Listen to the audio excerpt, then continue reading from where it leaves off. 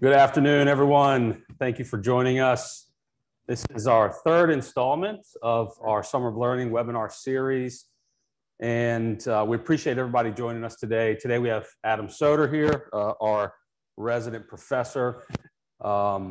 We have gone through two sessions so far. We've kind of, as we've told you, and if you've been with us along the way, we started from kind of a foundational level. We talked about the PT fundamentals, basics like power, force, work, even into ratio and geared types.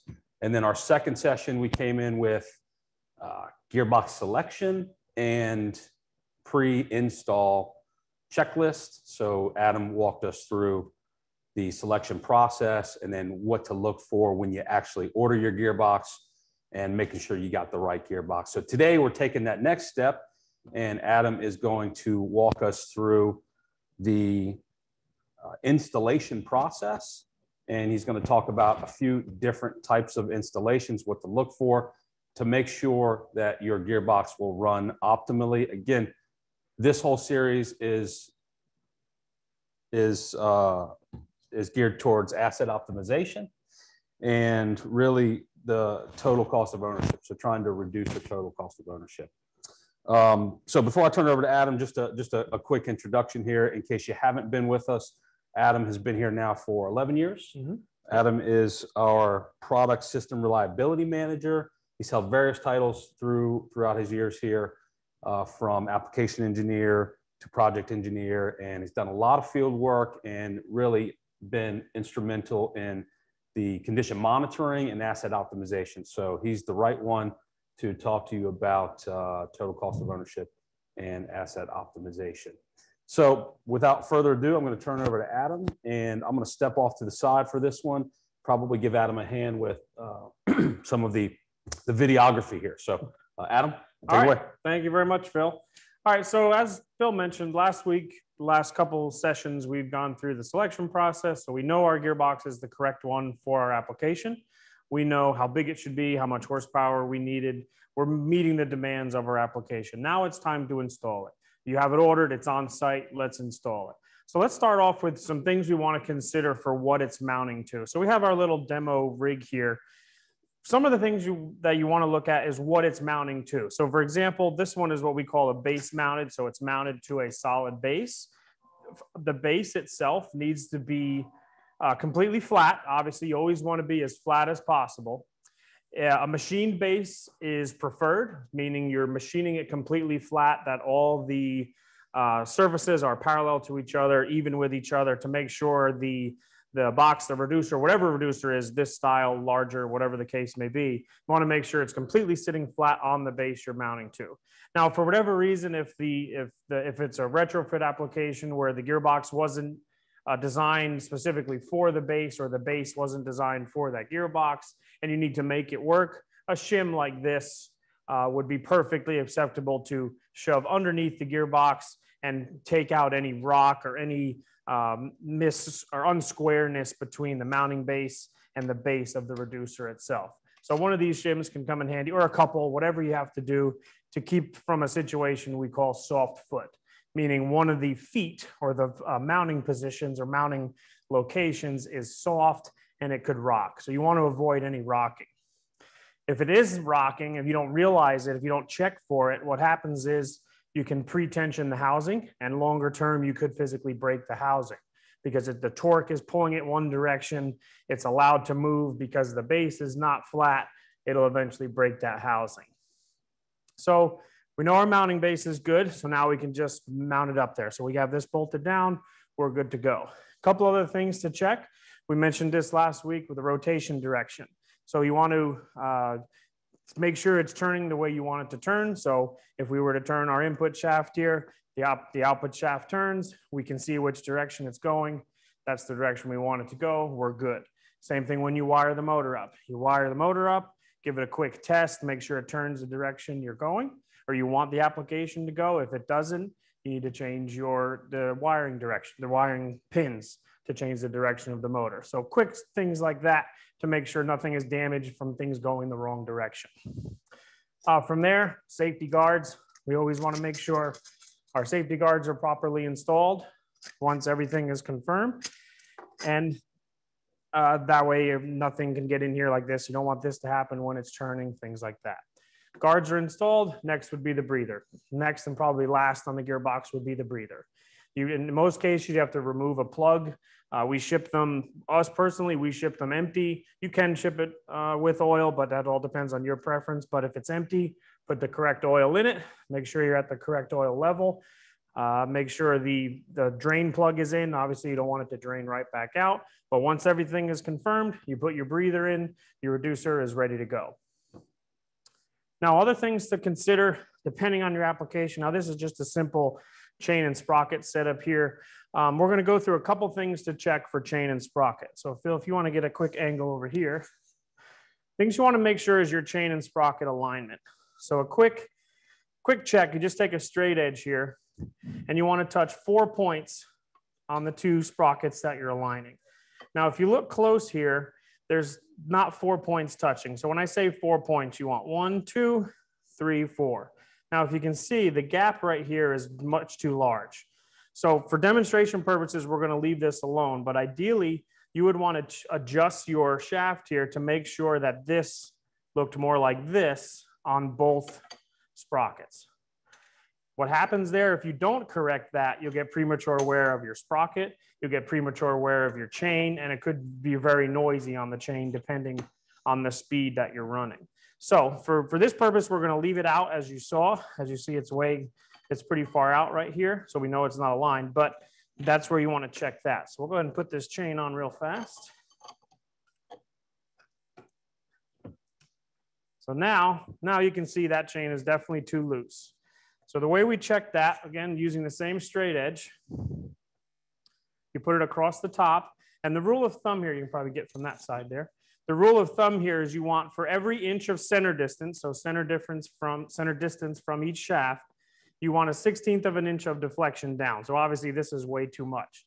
So what we'll do, we'll come over here and we'll tighten this up. And if you watch here, you can see our tension going much further. So we tighten it up a little bit. So we essentially move this down this way to get tighter chain tension, and we'll check it again here. So we'll go across the top. We'll give it a little bit, and we're about 16 inches here. And that's enough deflection for that chain. You want a little bit if it's too tight. What's going to happen if it's too tight? You're going to pull too much preload or too much overhung load on this reducer. So when you have too much overhung load on the reducer, you're going to get premature seal failure on the reducer first. Then eventually the bearings will fail as well. They'll get loud and they'll start to fail. Because what it's doing is it's taking the shaft inside here and twisting it. This is dramatic. You're never going to see it this much, but you will twist it this much and preload everything inside there, causing damage. So you definitely don't want this to be too tight. And you want to make sure, well, like we talked about in the selection process, this is accounted for in the selection. If you know if it's a much bigger chain, this is considered a single roller. If there's a double or triple roller, the amount of load that it sees is much more than that. So we want to make sure that we're compensating in the selection process as we talked about last time. So now we know our chain's good. It's the right tension. We can come over here. We can start it. Now we know our application's good to go.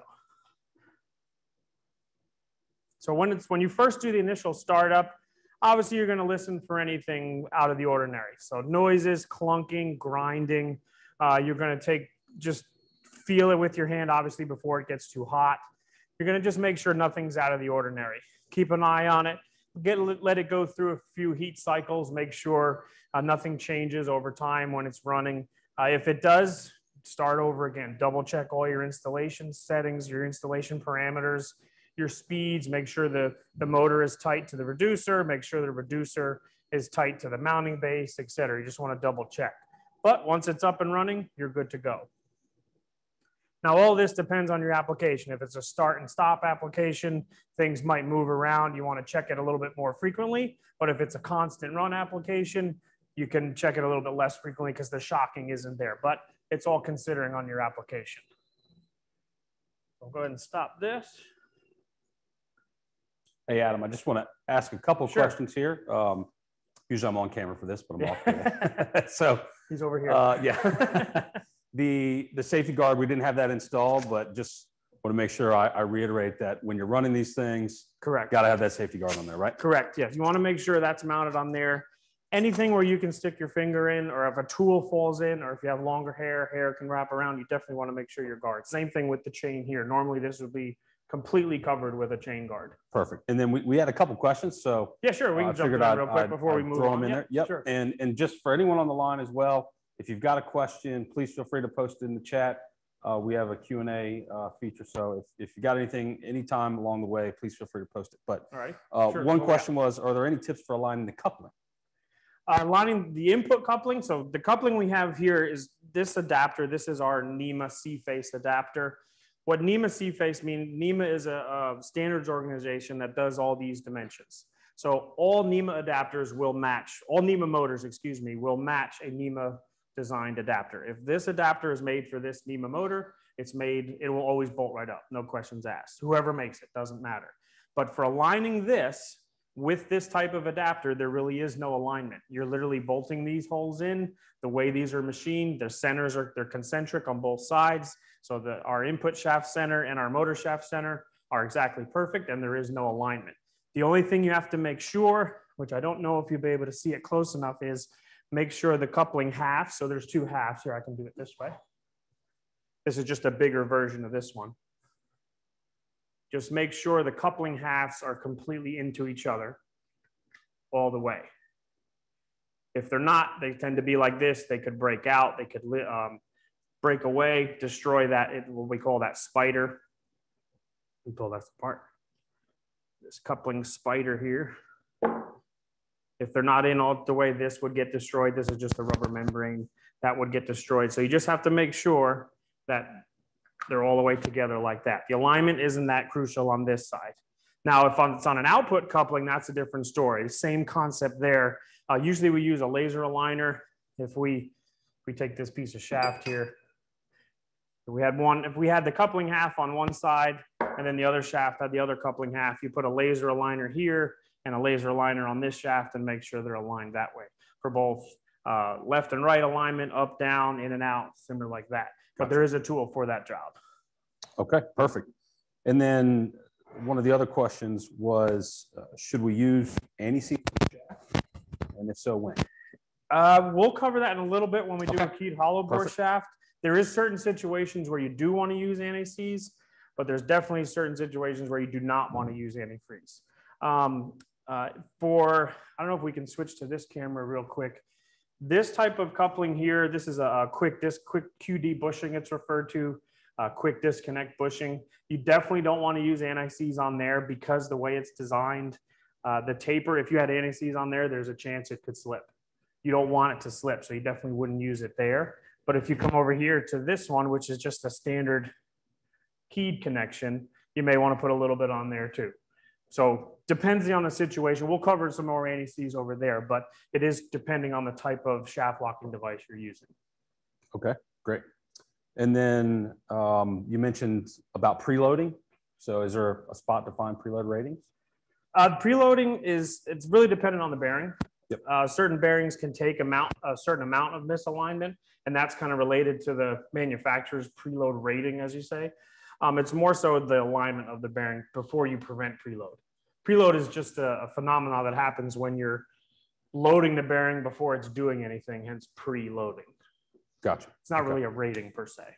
And then the last question, and this is actually my question, is you mentioned soft foot. Yep.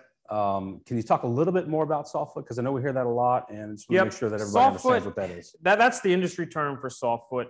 Kind of reiterating what I said before. It's if you have, say you have 4 points of mounting. So if you picture this box is upside down, you have 1, 2, 3, 4 points of mounting. If for whatever reason the surface that it's mounted to isn't completely flat, or it's not machined flat, or somebody put a spacer on, or whatever or the floor isn't level, if it's right to the floor, that one spot will be higher than the other. And what that happens, so if you're like this and this one is low, the unit will want to rock this way. So that's soft, meaning it's soft in that one corner on that one foot. So that's what it comes from. But you want to avoid that at all costs. Okay, perfect. No other questions right now? Okay, all right. So what we're gonna do now, we're gonna switch over here for a little bit. We're gonna go through some of our mounting. First, we'll start with the relatively easiest one. This is our this will cover a few different mounting styles. So we have both easy grip and shrink disc installation. So shrink disc, this is the actual shrink disc itself. This is what the part is called, is shrink disc. The way it works is you have two plates. Hopefully you can see that okay.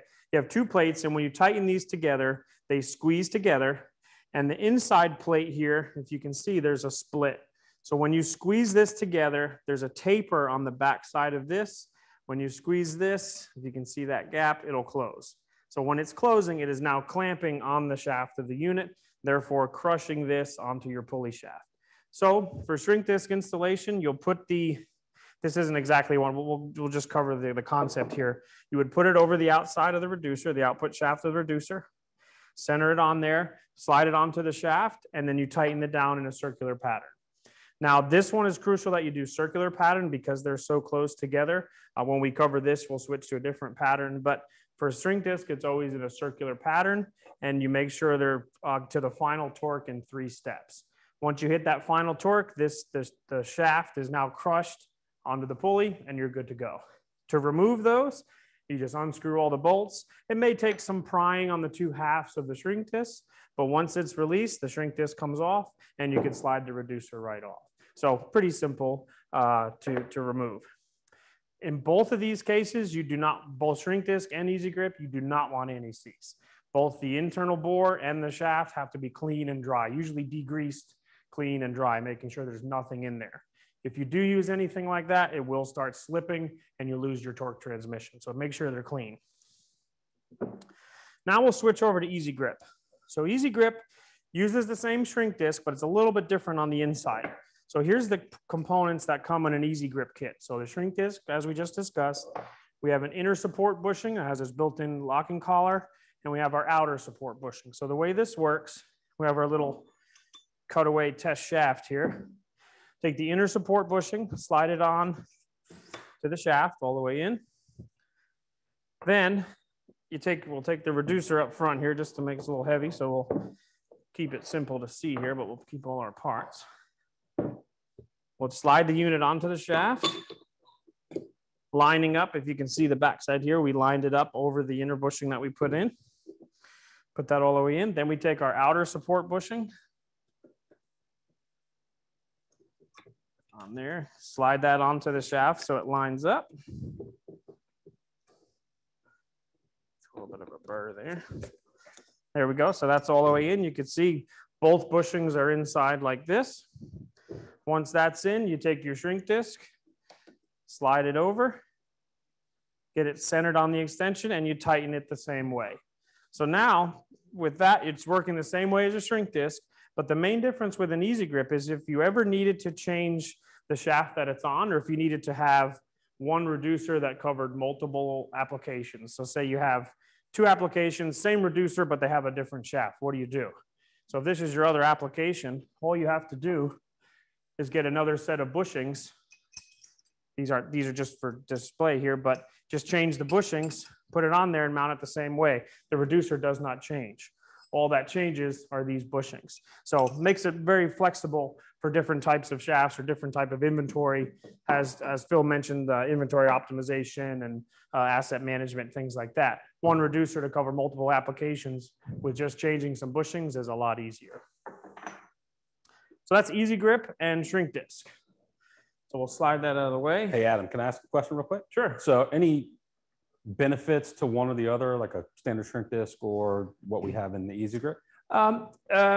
Just from the inventory standpoint, the easy grip covers more applications with one reducer.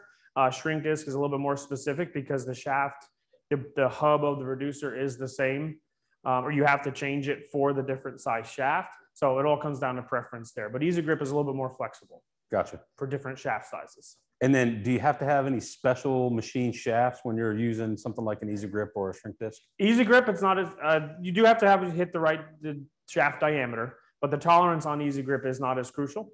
Shrink disc, it is fairly crucial because you have to make sure the, if I pull this out again just to show. just to make sure this shaft extension here where the shrink disc goes, if your shaft is too small, it won't crush enough and transmit the torque. So on a shrink disc version only, not easy grip, the shaft tolerance has to be pretty crucial. But we don't have to machine a special step in the shaft. No, or anything like that. no step. Cool. It just can be a straight through like that, just a straight Perfect. shaft. Yep. Great. Awesome. We're good on there. Okay, no more questions. All right, so that's easy grip and shrink disc.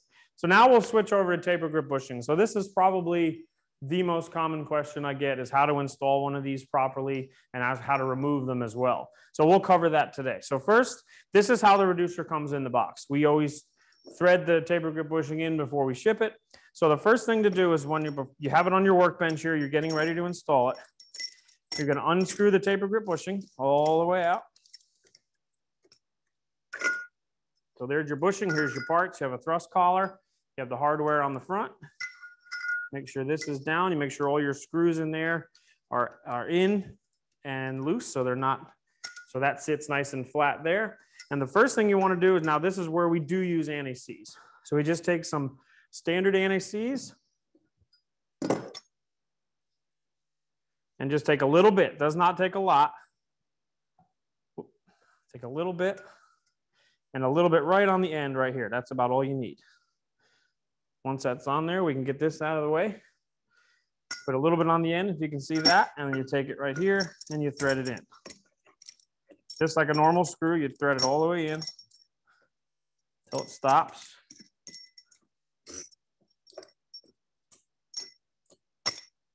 Now that's all the way in.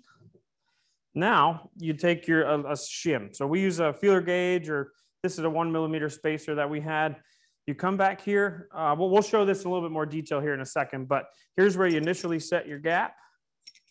You set the gap. Now this is the most important step right here, and we'll show it when we switch over to here. But once you set that gap, you get it roughly, it's usually about a half a turn out from all the way in. So you set your gap and you're good there. So now the taper grip bushing is ready to go onto the shaft.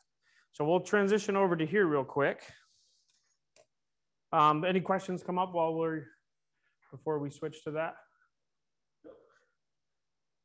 So far, so good. So like I say, the gap, we'll show here in a second. We just got to switch cameras just a quick second. But the gap is the most critical step in this taper grip bushing. If you do not set this gap correctly, it'll transmit the torque, okay, but the capacity is not the same. And it also will be a pain to remove.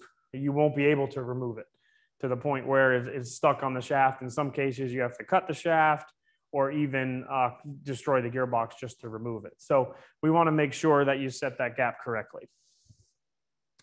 So let me tighten this up before we make a mess with anti-seize. Okay, so now we can switch over here to this unit here. Now, in the sake of time, we're not doing with the crane to mount on. So we have the reducer on here. One crucial thing before you slide it onto the shaft is to make sure that the shaft itself, so if we have, let's grab this fast. This is where our shaft completely cleaned and dry on this shaft to make sure. If it has anything on it, you'll have issues with slipping, things like that. So make sure it's clean and dry. So once it's clean and dry, you slide it onto the shaft. And the next is we're going to confirm that gap. So Phil, if you can get in close here, this is where we're checking that gap. This is where we checked it over on the bench. We want to make sure this is where the gap. So it's between the plate, the thrust plate, and the back side of that front flange. So our gap is good. We're in the right position. The taper grip bushing is in the right position, and we're good to go. Now, once it's in the right position on the shaft, you're going to tighten down the torque arm. Now with these torque arms, there's rubber bushing kits. I can show you here. These are the kits that we ship with the reducers. There's 2 rubber bushings, washers. The bolt does not come with it because we don't necessarily know how thick the piece of equipment is that you were bolting it to. So we want to make sure that you would order your right size bolt. So once you have all the components there, you want to tighten it down through the torque arm, through your piece of equipment, tighten it down so that you can spin at least one of the bushings that we sent. If it's too tight where you can't spin any of them, then the reducer can't float. And the idea with these shaft mounted reducers, now this is for everybody's, these reducers have to be able to move with the run out of the shaft. So these shafts, they're never perfect. They're very easy to get bent in transit or different situations. So when the shafts are that way, they tend to bend, and the reducer will tend to wobble. You can see it way out here when it's running. The reducer tends to wobble, kind of like a wave, just like this. So we want to make sure that the reducer is allowed to do that. If you tighten it down so much that it doesn't wobble, it'll fail the seals, and then it'll fail the outboard bearings as well. So we definitely want to make sure that you let the reducer float with the run out of the shaft. So as long as you can turn one of the rubber bushings on the torque arm set, you're good to go. So now we know the torque arm is bolted down. We know that it's in the right position. Our gap is still good. We can go around and tighten these bolts. So with the torque wrench set to the spec of the reducer, say the reducer, the spec is 200 foot-pounds. You want to break that down into 3 steps, very similar as we did with the Easy Grip. So if it's 200, we'll do 80, 150, and then 200. So we'll do 80 on this one. We'll set this one to 80. You'll come around, tighten down. And this one you do in a star pattern. So we come all the way around, star pattern all the way through. Once you get them started, and then you go through with the torque wrench, get them to click all the way around. So the torque wrench will click, and then you're good. So you get the 3 steps right to your final torque. You now know it's torqued down. Now to remove it, to remove the taper grip bushing, assuming the gap was set correctly now, this is 100% if the gap was set correct. To remove it, you loosen up your bolts, all 6 of them. You get them completely loose. So you can see the plate start to move again. So now these are all loose, ready to go. Now you take a brass hammer or anything you have, you want to punch it in this direction. Not the shaft itself, but the outside edge of the bushing. When you do that, it allows the bushing to go in, and then it releases the taper. If I show one of our little spares here, this is our taper grip bushing that removed. You can see the split here. What happens is when you're shoving it back in, these threads on here are allowing that split to open back up and not clamp on the shaft anymore. So that's how the taper grip bushing is working. If it can't go in, if you didn't set that gap, it can't go in, it can't release, it is not coming off. So that gap is very important. Now, hey, just a couple questions here. So first question, when you were performing the installation, does the shaft have to engage fully with the bushing? Yes. So we have one of the dimensions we refer to in our catalog as our TT dimension.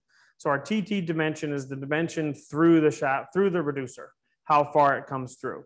Now shown here, this shaft is right flush on the end. This is ideal. You want it to come through that far. When it comes through that far, you know you're getting full torque transmission. So that's all frame size dependent on your gearbox. So once you have that frame size determined from our selection process, we now know how long of a shaft we need. Now, for whatever, if you run into a situation where the shaft is a little bit too small, you have a bigger unit, you just don't have enough, that's where this one comes in. This is our extended taper grip bushing. So if you remember how short the other one only went to about here. So now you can have this same box mounted a little further out because the shaft is a little shorter. So it's definitely a good option if you have for a retrofit application where you can't change the shaft, you don't have the time to change the shaft, just change the bushing and it'll accommodate that shorter shaft. Perfect. And then when you were performing the taper grip bushing screw in there before, you put a little anti-seize on there. Mm-hmm. Does that help when you're removing it? I mean, you're hitting the end of that taper grip bushing. Right. So what the anti-seize does, when metal is in contact like this in these applications, the metal on a microscopic level, the metal is moving this like this back and forth. When that happens, you get, they call it rust. It's not really rust. It's fretting is the term. It's fretting corrosion. And when that happens over time, it could essentially weld it together for lack of a better term, but it would be stuck together, and having the anti-seize on there prevents that from happening. Gotcha. And then I noticed the torque arms. We talked a little bit about torque arms, but a little bit different style torque arm that we've got here mounted with this BBB. What's the difference? The main difference is how it mounts to the BBB itself. So we have our banjo style torque arm. It's more of a flush mount torque arm. We have our T-type torque arm as well. It mounts to the same side, uses slightly different hardware. Slightly different. This one here, I'll grab this off camera real fast. This is our turnbuckle style here. This mounts to that corner. This would go to the piece of equipment on the floor, however you wanted to do it. But the concepts remain the same as far as shaft float and having the reducer being able to move, just slightly different designs. Perfect. All righty.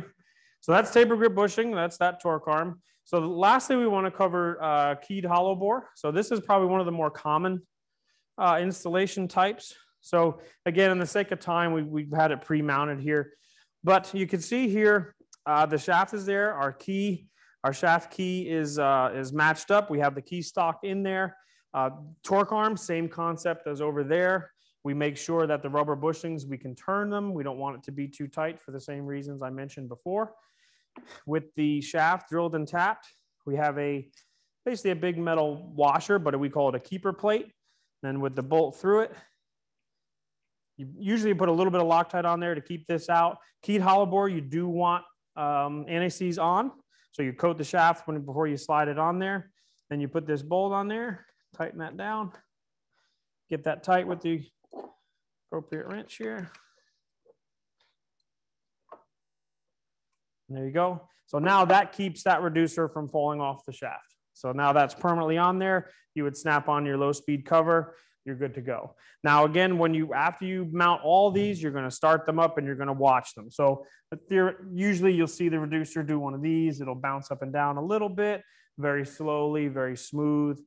But other than that, if there's no chunking, there's no banging, there's nothing hitting the reducer or the motor or the torque arm when it's doing its floating action, then you're good. If there is, you want to go in and trim some of the metal away on the conveyor side, obviously not the reducer side. You're going to trim some of that away, make sure nothing's hitting, make sure it can free float completely. So once everything's checked out like that, your reducer is fully installed, ready to go. So that covers the majority of our installations.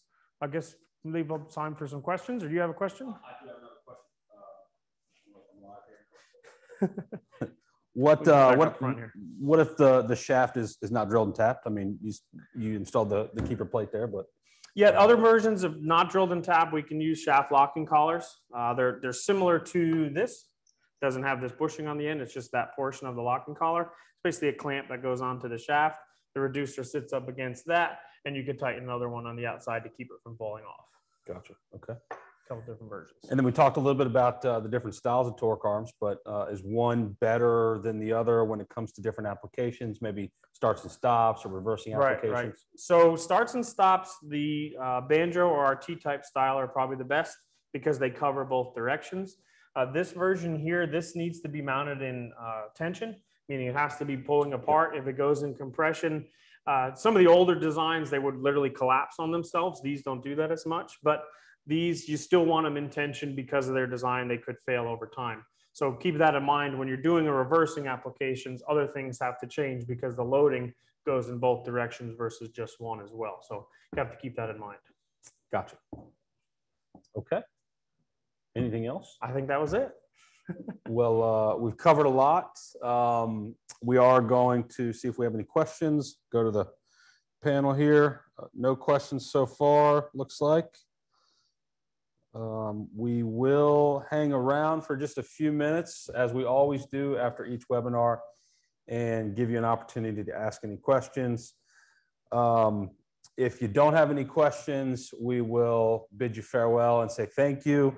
Again, we're going to send this video out after, as we do with all of our webinars. We'll send it out in our follow-up email. You can also find all of our videos on YouTube, so feel free to like and subscribe. We would appreciate that.